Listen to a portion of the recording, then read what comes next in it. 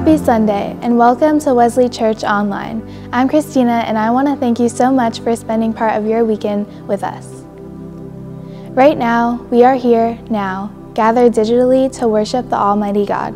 This means that you are standing right now on holy ground. Remember, God loves you and so do we. Also, today is Communion Sunday. Please remember to prepare your own bread and juice as we share in Christ's table online. Let us begin with the call to worship. I'll read the light print and I invite you to read aloud the bold print. To you, O Lord, we lift up our soul. Make us to know your ways, O Lord.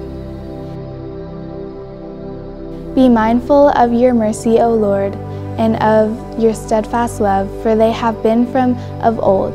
Good and upright is the Lord.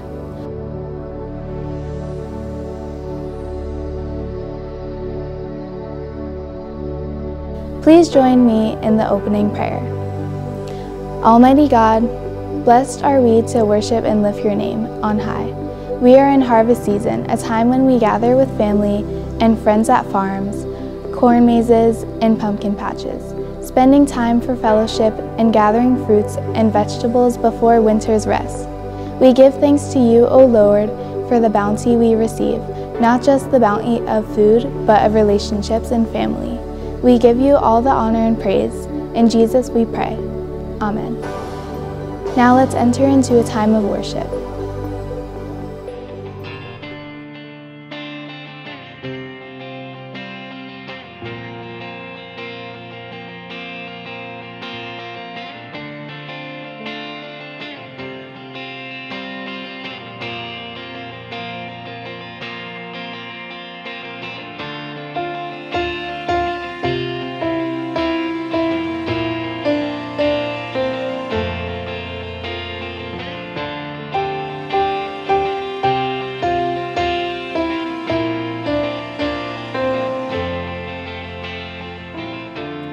Before I spoke a word, you were singing over me.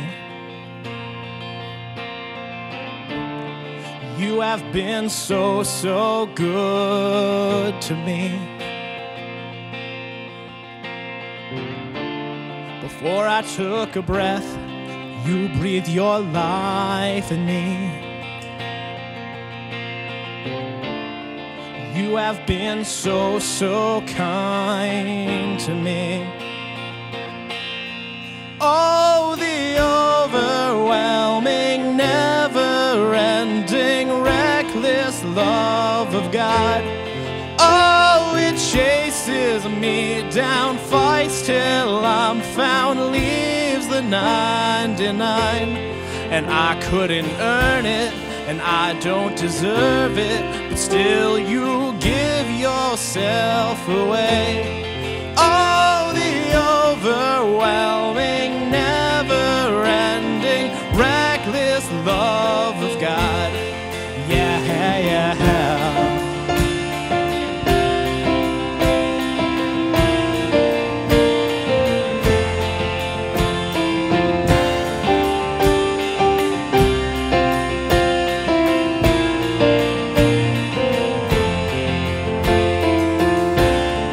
I was your foe, still your love fought for me. You have been so, so good to me. When I felt no worth, you gave it all for me. You have been so, so kind to me. Oh, the overwhelming, never-ending, reckless love of God. Oh, it chases me down, fights till I'm found, leaves the 99. And I couldn't earn it, and I don't deserve it, but still you give yourself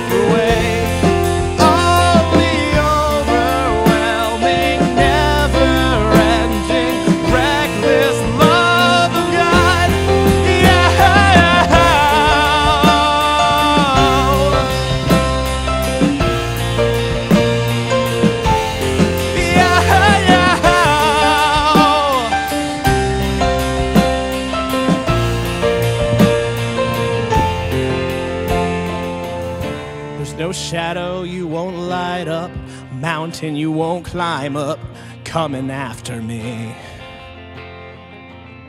There's no wall you won't kick down, lie you won't tear down, coming after me. There's no shadow you won't light up, mountain you won't climb up, coming after me. There's no wall you won't kick down, lie you won't tear down, coming after me, no. There's no shadow you won't light up, mountain you won't climb up, coming after me. There's no wall you won't kick down, lie you won't tear down, coming after me. No, no, no. There's no shadow you won't light up, mountain you won't climb up, coming after me.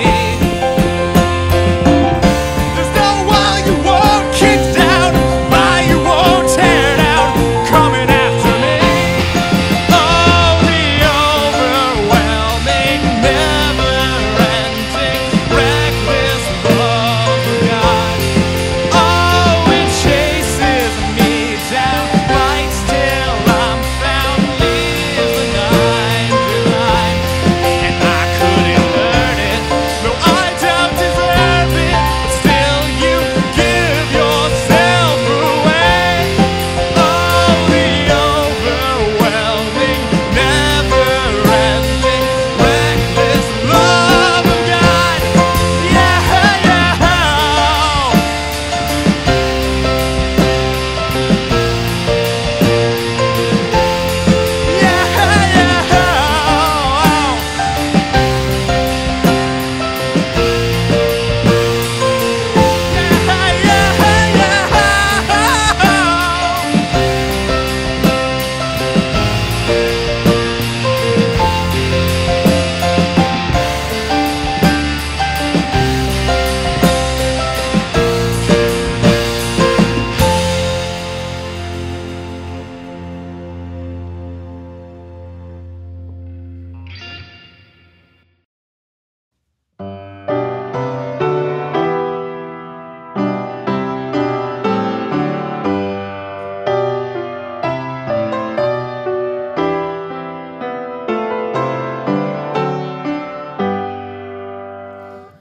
For all the saints who from their labors rest, who lead by faith before the world confess, thy name, O Jesus, be forever blessed.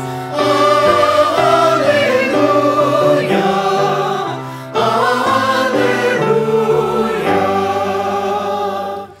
Oh, blessed communion, fellowship divine, we feebly struggle, they in glory shine, yet all are one in thee, for all are thine. Alleluia, alleluia. From earth's wide bounds, from ocean's farthest coast, through gates of pearl streams in the countless host, singing to Father, Son, and Holy Ghost. Alleluia, alleluia.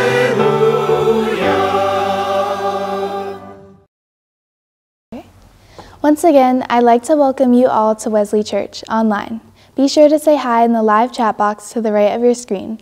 Pastor James and our church family will be there to reach out and connect with you. We are a church that prays, and there are two ways you can share your prayer requests with our community.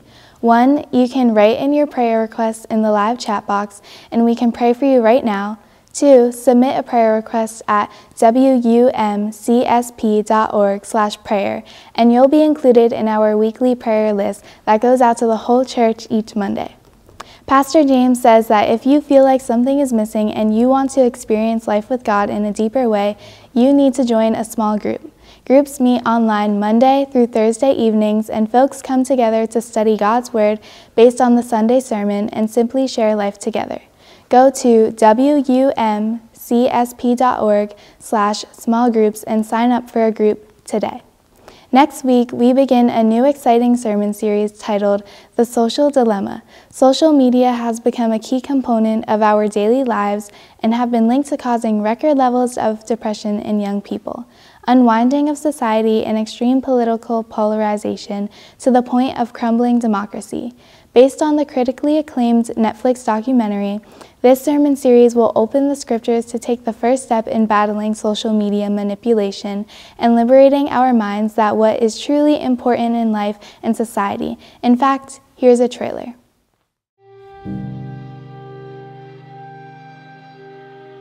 Mass chaos, loneliness, more polarization, more election hacking, more inability to focus on the real issues. We're toast. Every single action you take is carefully monitored and recorded. White House task force urging you not climbing in 30 states. Followed by generation is more anxious, more depressed. Fake news spreads 6 times faster than true news. We're being bombarded with rumors. Who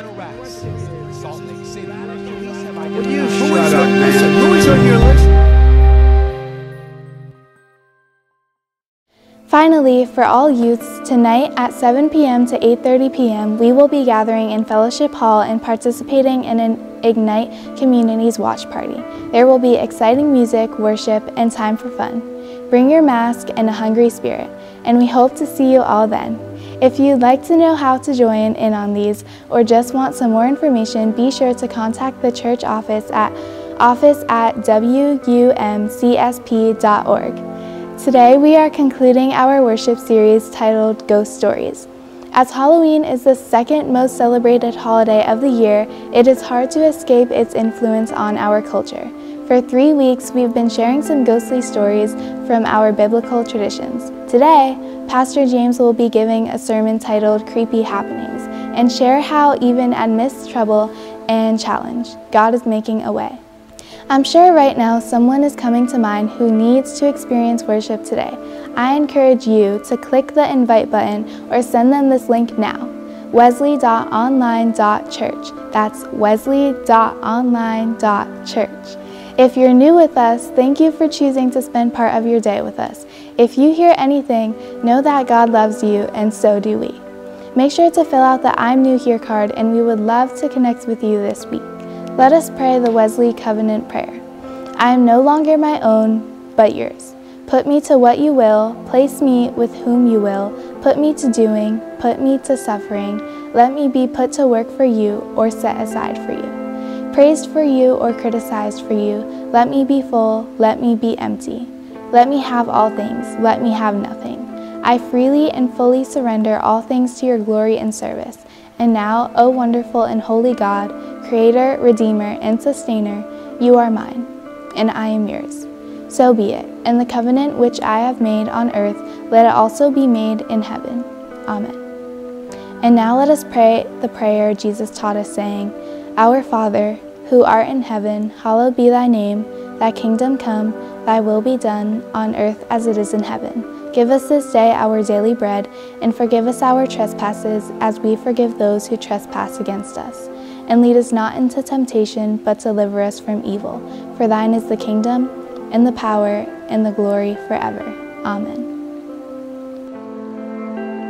Today I'll be reading Daniel chapter 5, verses 17 to 30. Then Daniel answered in the presence of the king, Let your gifts be for yourself, or give your rewards to someone else.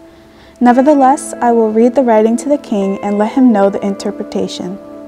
O king, the Most High God gave your father Nebuchadnezzar kingship, greatness, glory, and majesty. And because of the greatness that he gave him, all peoples, nations, and languages trembled and feared before him.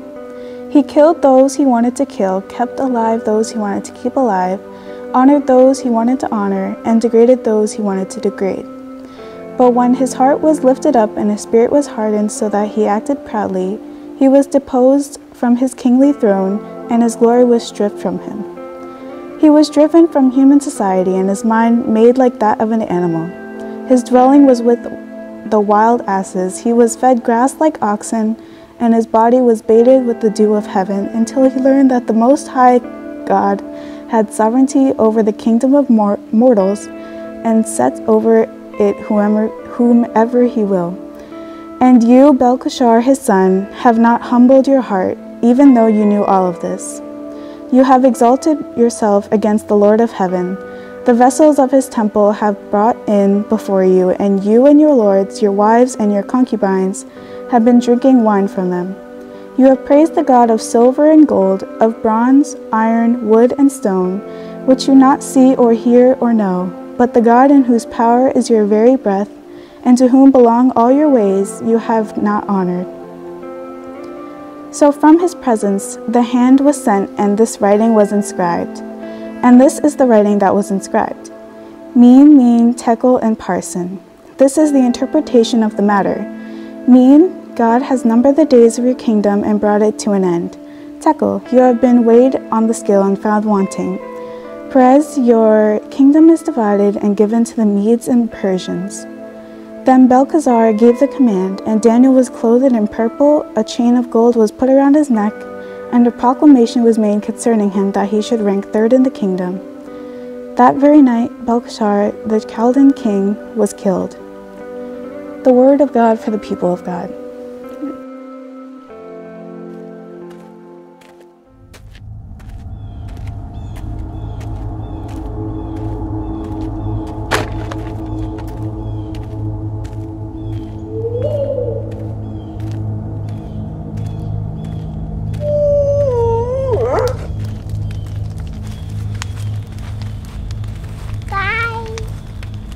Hey, do you want to hear a ghost story? What? No.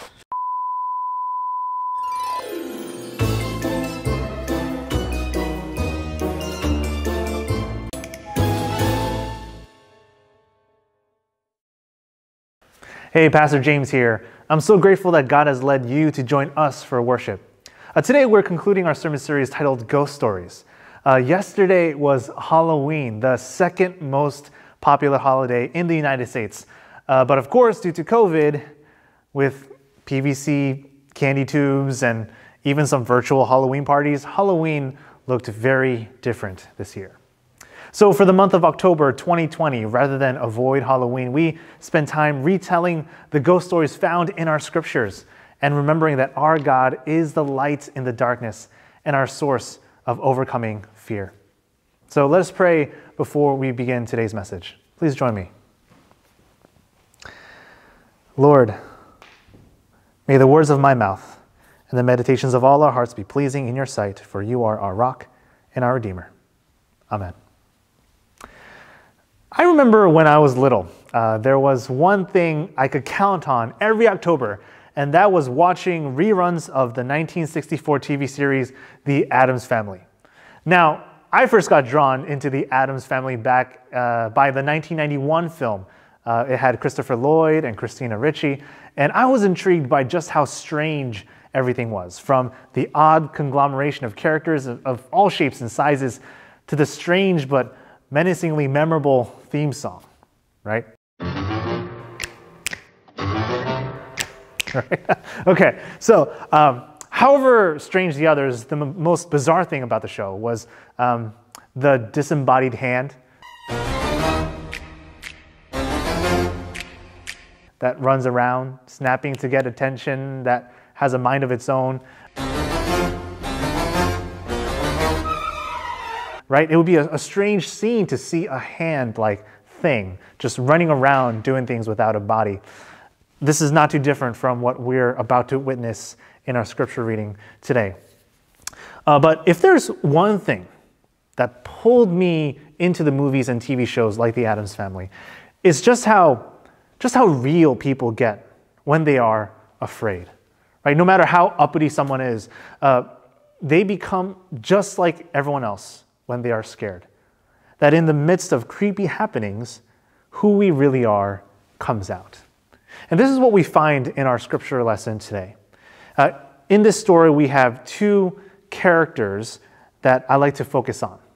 two characters. On the one hand, we have Belshazzar, the supposed king of Babylon, who comes from the line of Nebuchadnezzar, right? Nebuchadnezzar, if you remember, was the one who conquered Judah and destroyed the temple in Jerusalem.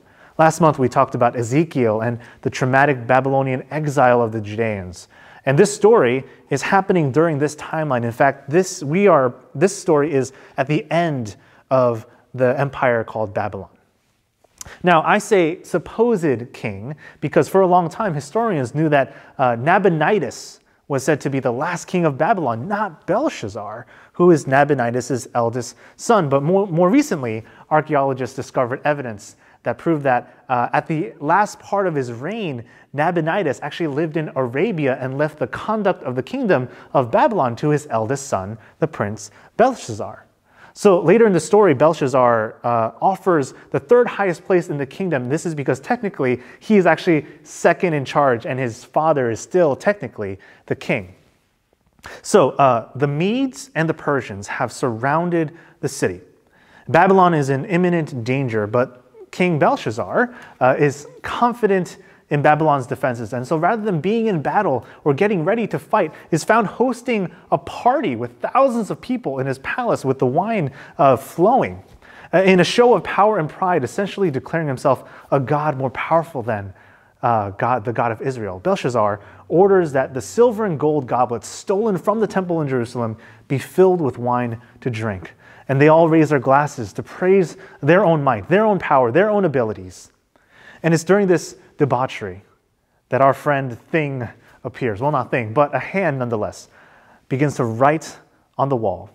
And Belshazzar freaks out. Verse 5 and 6 says this: "Immediately the fingers of a human hand appeared and began writing on the plaster of the wall of the royal palace next to the lampstand. The king was watching the hand as it wrote. Then the king's face turned pale and his thoughts terrified him. His limbs gave way and his knees knocked together." In this situation, who do you call? Ghostbusters!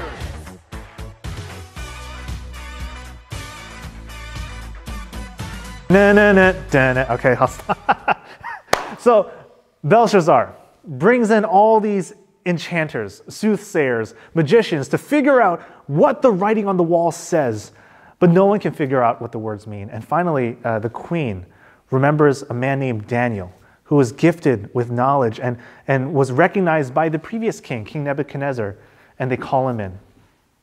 So here enters the second character to focus on today, Daniel. From his entrance to this scene, Daniel is immediately offered many riches and glory. In verse 16, Belshazzar says this: "But I have heard that you can give interpretation and solve problems. Now, if you are able to read the writing and tell me its interpretation, you shall be clothed in purple, have a chain of gold around your neck, and ranked third in the kingdom." But notice here Daniel's response in verse 17, which is the beginning of today's reading. It says this: "Then Daniel answered in the presence of the king, 'Let your gifts be for yourself, or give your rewards to someone else. Nevertheless, I will read the writings to the king and let him know the interpretation.'" So here we have two very different characters, Belshazzar and Daniel. They stand in stark contrast to each other. Belshazzar is found partying while his enemies siege the city. Daniel faces the problem presented before him head on. Belshazzar pours his own wine into the cups meant for worshiping God. Daniel cannot be bribed or pressured into reading the message. Instead, he boldly pronounces God's judgment on Belshazzar. In verses 24 to 28, Daniel interprets the writing on the wall, and it says this: "So from his presence the hand was sent, and this writing was inscribed. And this is the writing that was inscribed: Mene, Mene, Tekel, and Parsin. This is the interpretation of the matter. Mene, God has numbered the days of your kingdom and brought it to an end. Tekel, you have been weighed on the scales and found wanting. Perez, your kingdom is divided and given to the Medes and the Persians." Harsh words to bring to the most powerful person in the room. Now, despite the gloomy message of doom, Belshazzar keeps his word, and Daniel is declared the third of all the kingdom, it says. And Belshazzar is then killed and Babylon is taken over that night. Right, so it's really interesting that Daniel actually only held this post for just a few hours. And this shows how temporary the awards and accolades of this world are. Right? Later in the kingdom under King Darius that succeeds Belshazzar, Daniel is also promoted then, but that was because of God, not Belshazzar, right? That is the story of the lion's den that you're all familiar with. That happens later on in Daniel's life. But here we see that Belshazzar had not learned from the misfortunes of Nebuchadnezzar, and now he too will lose his kingdom and his life. But Daniel's life and his ways were measured, and he was honored by God. Some of you are here today and are in the middle of difficult circumstances. Life has been hard. People have treated you unfairly. Situations of fear are coming over you. Maybe during this pandemic, you saw sides of yourself you haven't seen before. You too are finding that in the midst of creepy happenings, who you really are comes out. Belshazzar had faith in himself, in his own strength, his own supposed title, his own abilities. The scene of partying around while a hostile army surrounded the city reminds us of the spirit of our present age. Many today have the idea that the best response to the seeming danger of the times is to forget about it and escape into the pursuit of pleasure. But there comes a time when the hand of God appears and the writing on the wall cannot be understood and only brings terror.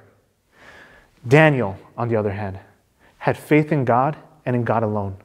No wealth or fame or glory could sway him. He did not fear the presence of a king. He only spoke truth for God. And Daniel was able to read the writing on the wall and recognize it for what it ultimately was, the revelation that God's hand is on all things. Today is All Saints' Day, the day we remember the Daniels of every time and place, honoring those who lived faithfully and shared their faith with us. Maybe you had a grandmother or a father or a teacher or a friend who was a Daniel, a saint who lived a life full of faith and inspired you to do the same. I invite you, as we conclude this sermon and go into communion, to write in the names of the saints that have gone before us in the chat below. Beloved, you have a choice today. Will you be a Belshazzar or a Daniel? Will you believe only in yourself, chase after pleasure, and avoid the danger around you to the point where God's revelation will terrify you? Or will you trust in God and in God alone as Daniel did, and the saints that have gone before us did, and find joy and peace when you too begin to recognize God's hand upon your life? We are blessed today in 2020 because we have God's writings too, right here in this book. All through the scriptures, God steps in to save the oppressed, to lead them by the hand to freedom and safety. God's hands are the hands of liberation. They had the power to stop and transform then, and they have the power to do so today. Whatever monster, bully we are facing today, this week, this year, I would encourage us to be a church that remembers that God is always reaching out to us. We must be willing to take the hand of God and trust that these hands will get us through whatever creepy happenings we are facing. Church, will you be a Belshazzar or a Daniel? Let us pray. Almighty God, we give you thanks for the Holy Scriptures, your writings that are written down for us to see. And Lord, as we read through it, we are challenged and we are hopeful. Lord, we are thankful that you are God and that you are in control and that faith in you will lead to new light and new hope. Lord, give us the courage to be like Daniel, to have faith in you and in you alone. Lord, to have eyes that can see the writings on the wall and recognize your revelation all around us. Lord, we want to be a church that is like Daniel. Grant us that courage, that wisdom, that patience for your honor and for your glory alone.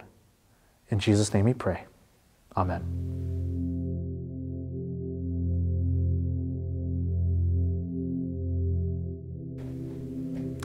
At this time, I invite you all to share the names of the saints in the chat box. And in doing so, invite them to join us in this holy banquet. In a holy mystery, when we share in this table, we are sitting alongside our loved ones who have gone ahead. I ask you now to just draw your attention towards the communion elements that you've prepared as we come to the table of grace. And may we, as we eagerly wait for the day we can all partake in this meal together in person, be joined together, united together in love. The Lord be with you. Lift up your hearts. Let us give thanks to the Lord our God. It is right and a good and joyful thing always and everywhere to give thanks to you, Almighty God, creator of heaven and earth, God of Abraham and Sarah, God of Miriam and Moses, God of Joshua and Deborah, God of Ruth and David, God of the priests and the prophets, God of Mary and Joseph, God of the apostles and the martyrs, God of our mothers and our fathers, God of our children to all generations. And so, with your people on earth and all the company of heaven, we praise your name and join their unending hymn. Holy, holy, holy Lord, God of power and might. Heaven and earth are full of your glory. Hosanna in the highest. Blessed is he who comes in the name of the Lord. Hosanna in the highest. Holy are you, and blessed is your Son, Jesus Christ. By the baptism of his suffering, death, and resurrection, you gave birth to your church, delivered us from slavery to sin and death, and made with us a new covenant by water and the Spirit. On the night in which he gave himself up for us, Jesus took bread, gave thanks to you, broke the bread, gave it to his disciples and said, "Take, eat. This is my body which is given for you. Do this in remembrance of me." When the supper was over, he took the cup. He gave thanks to you, gave it to his disciples and said, "Drink from this, all of you. This is my blood of the new covenant poured out for you and for many for the forgiveness of sins. Do this as often as you drink it in remembrance of me." And so, in remembrance of these your mighty acts in Jesus Christ, we offer ourselves in praise and thanksgiving as a holy and living sacrifice in union with Christ's offering for us, as we proclaim the mystery of faith. Christ has died, Christ is risen, Christ will come again. I invite you all now to just extend your hands over the elements as we bless them together. Pour out your Holy Spirit on us gathered here and on these gifts of bread and wine. Make them be for us the body and blood of Christ, that we may be for the world the body of Christ, redeemed by his blood. Renew our communion with all your saints, especially those whom we name before you, those we have named today. Let's take a moment in silence as we remember the names that we have named today.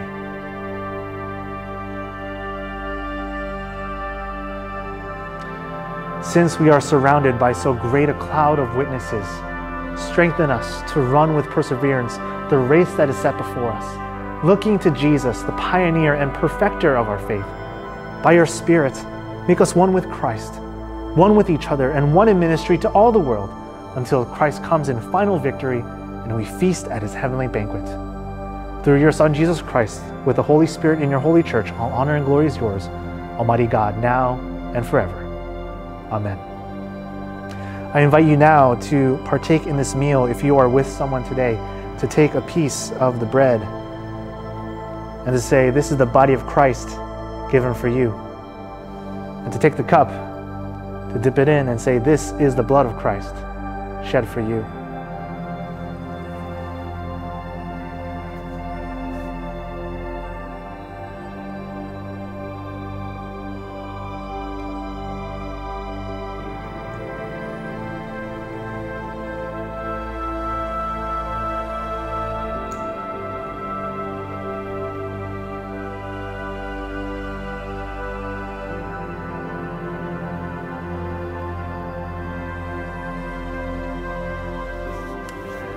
Let us pray.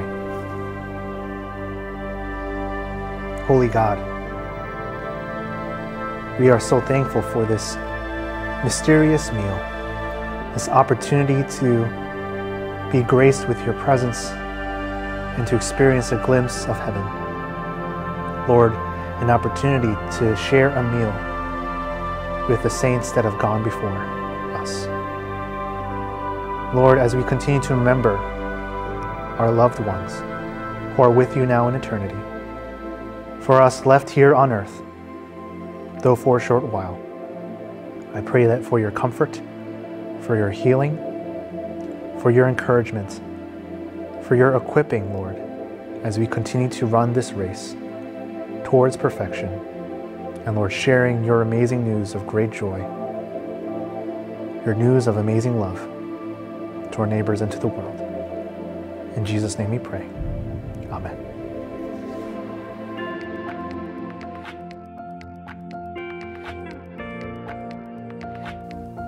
And now we worship God through giving. And if it's your first time with us, or if you are unable to give right now, please don't sweat it. We're just glad you're here. If you are prepared to give, there are many ways that you can give today. You can mail a check to our church, you can give online, or you can give through the Tithely app. On behalf of Wesley Church, I want to thank you for saying yes to God's call on your life to be generous. Because of your faithfulness, we can continue to be God's hands and feet to our hurting community and world.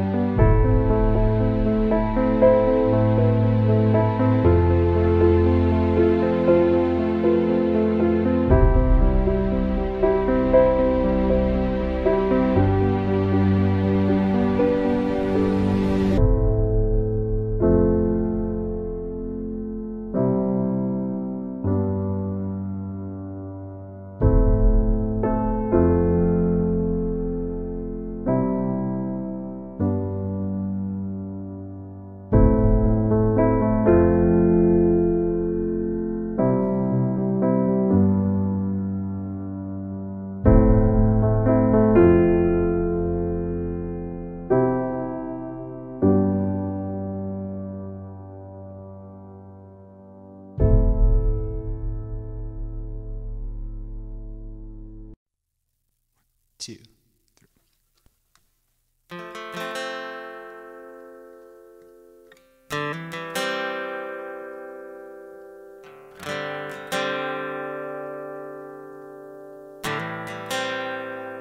You are here, moving in our midst. I worship you. I worship you. You are here, working in this place. I worship you. I worship you. You are here, moving in our midst. I worship you. I worship you. You are here, working in this place. I worship you. I worship you. You are waymaker, miracle worker, promise keeper, light in the darkness. My God, that is who you are. Waymaker, miracle worker, promise keeper, light in the darkness. My God, that is who you are. You are here, touching every heart. I worship you. I worship you. You are here, healing every heart. I worship you. I worship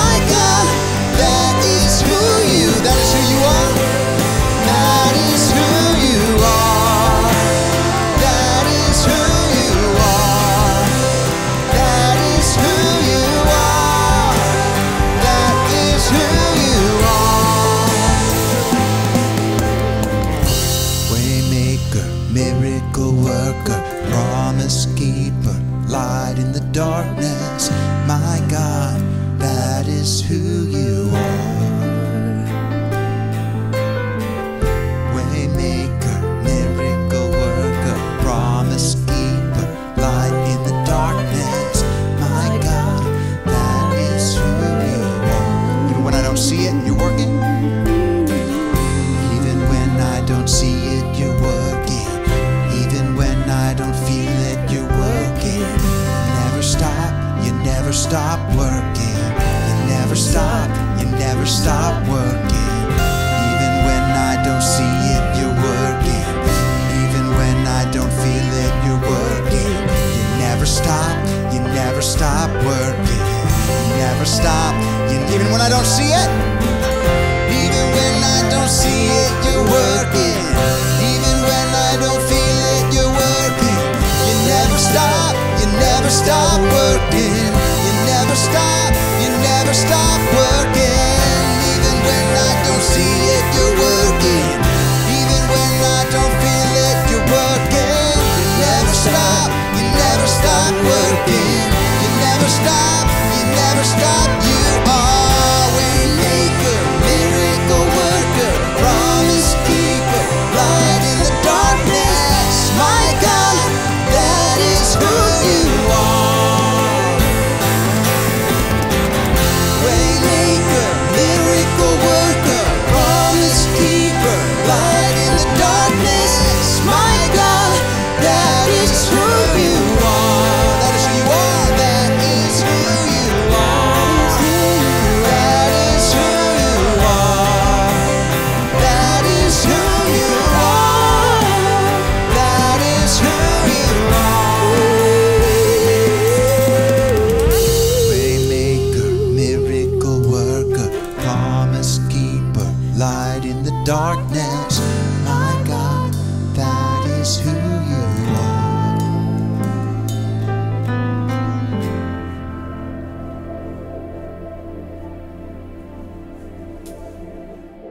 With Election Day coming up this week, I would like to spend some time to center ourselves as followers of Jesus around what really matters right now.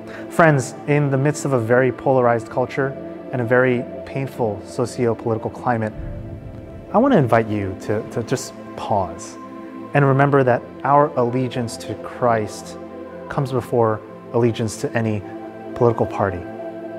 You and I are citizens of a kingdom not of this world, but rooted in the Almighty God of the universe, a kingdom of peace and justice, a kingdom that is already here and is also coming soon in completion. Right? No earthly kingdom can compare to the kingdom of God.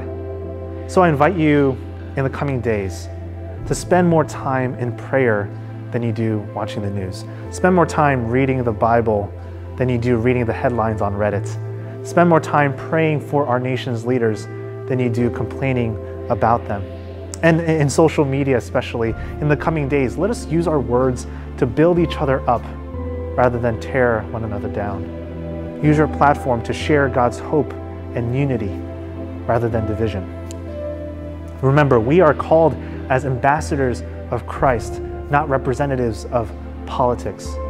There are people in the body of Christ who will vote differently than you. There are folks who will share a pew with you who might not share the same vote as you. Many of you may be voting differently than I. But the family of God is beautiful, not because we all talk the same, we all think the same, look the same, or even vote the same, but because we love the same. Our common ground is the solid rock, the cornerstone, Jesus Christ, and His sacrificial love and amazing grace poured out for each and every one of us, red or blue or purple. None of us are perfect, yet Christ is perfecting all of us in love. Let's not lose sight of that during this vote. Don't lose sight of that ever. Yes, please go vote, but remember, regardless of the outcome, God is not going anywhere. God is still reigning. Christ is our King. The Holy Spirit will still be here.